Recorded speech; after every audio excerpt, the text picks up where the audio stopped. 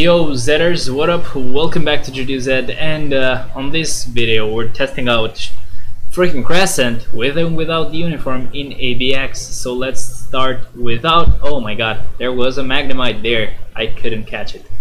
That's not good. I actually lost a shiny Magnemite once just because I wanted to screenshot it, and that actually acted as the back button. And when I was trying to get it back again, I just never found it back again. And that is very, very idiotic. Anyway, so I think I equipped the base look, right? Yep, I did. There you go. So this is the base look. Now she has a proc, so I can compare her with and without the uniform, and you're not gonna be like, oh, but now she has a CDP of Transcendence, so that's why she's dealing way more damage on this look compared to the other look.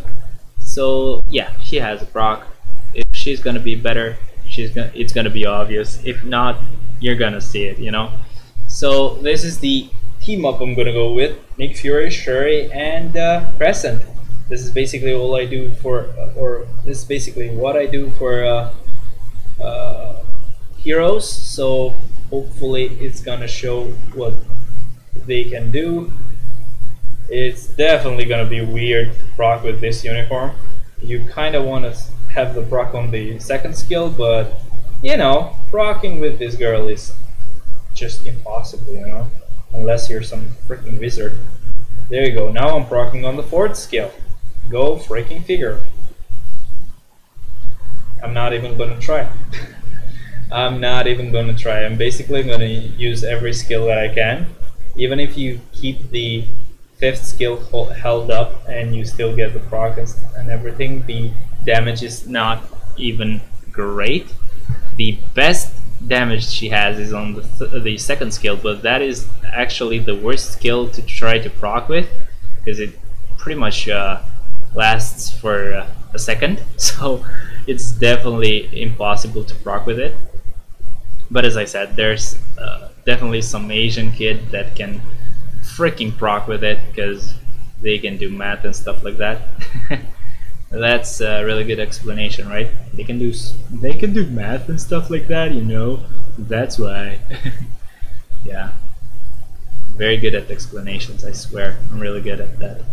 So basically, I'm gonna change my tactic. I'm gonna use the second skill every time that I can, because I forgot that's what I used to do before. Because basically, it has a lot of damage even without the uniform, proc. The amount of times that you can activate it is pretty high. So just doing the normal damage and casting the second skill a lot of times is gonna really give you a pretty nice damage out of her. But yeah. To be honest, the problem still happens with her. Like, it is definitely hard to proc with her still. I did try her out on the combat female day, I think. Yeah, it was combat female day, not villain, because of course she's not a villain. But yeah, she did pretty nice in there. I think she did as much as Nebula, probably. And I think Nebula is the best for me. I do have what's her freaking name now? Minerva? Oh yeah, I did have Minerva, and I do have Minerva, but I just haven't built her that well. So Nebula is way easier to use anyway, so that's why I prefer using her. But yeah, she could pretty much go toe to toe with Nebula, because I don't really do that much with Nebula anyway. It's probably like 280k or 230. She's already getting more, but it's pretty dumb because she has lots of support, but probably with the new uniform she's gonna get way more. I don't know. But this is 296k with the old look. Let's now equip her new uniform and see what she can do as soon as I can find her. There she is. So let's go to uniforms, this one, equip it, let's go back and try this again. You go there, and we have Nick Fury and Shuri. Now let's wait for it to load and try this again. I know I kinda want to proc on the 5th, But yeah, I'm gonna try to use the second skill as many times as I can, by the way, because I still think it has a pretty nice amount of damage. But yeah, proccing on the fifth is not easy at all, to be honest, even without the new uniform. Yeah, there you can see it doesn't have a lot of hits, so that's why the fourth skill probably could proc a bit better if you actually time it right, because it does have a pretty nice amount of hits. But the score is definitely going to be way higher, I guess, just from the amount of hits that she gets. There you go. I guess it's pretty easy to proc with the fourth then, because even I'm doing it. There you go. Let's try with the fifth.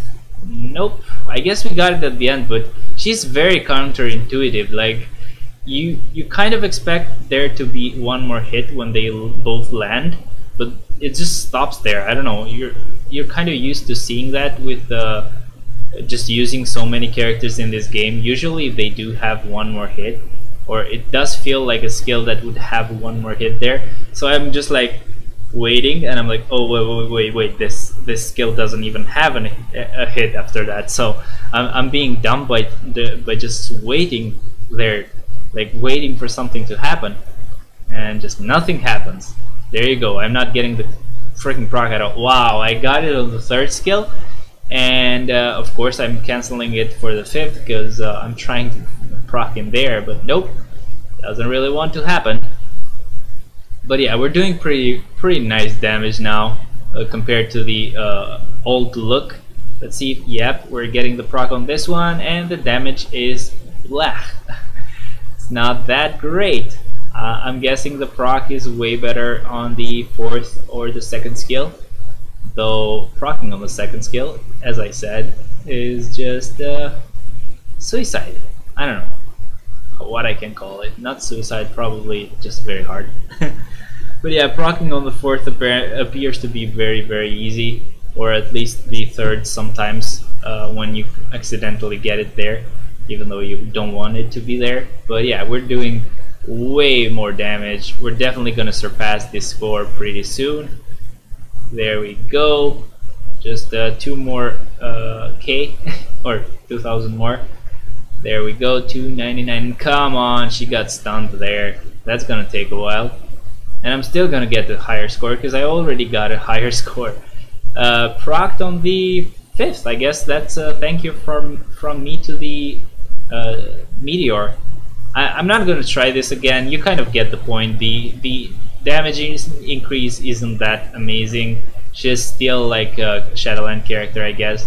She definitely can do some like pretty low, not pretty low, but a bit lower stages on Wolbas Ultimate. But still, it's not really that great. Let's show her details right now. There you go. Just pause this and read them. The gears are all at 20 without any Urus, and the skills that I maxed out are the second, the third, the fifth, and the fourth. Of course, no ISO 8 set as always. This is the proc that she has. I know it has mind damage, but anyway, she has a normal uniform, and yeah, that's pretty much it. I guess I'll leave you guys to the giveaway part of this video now, so yeah. Okay guys, so I hope you liked this video. Now, for the giveaway part of this video, first of all, I want you to be subscribed, or else this will not work, I swear. And also, I want you to use Pokemon on the second keyword, okay? Okay, and if you know the first keyword, it'll kind of make sense. And then, of course, I want you to tell me what you thought about Crescent, man. I mean, I don't know what to say, but it's all up to you if you liked her or not, if you got her or not, if you got her uniform at all or not. But yeah, and I don't know, just keep expecting more videos. I have like let's say 5 more tests for AVX characters, and I have a couple more to go because I just want to get Swordmaster and Dr. Voodoo to tier 2 first, and then I'm gonna test them out. But yeah, Anyway guys, I hope you liked this and I'll see you guys tomorrow on another video. Bye bye!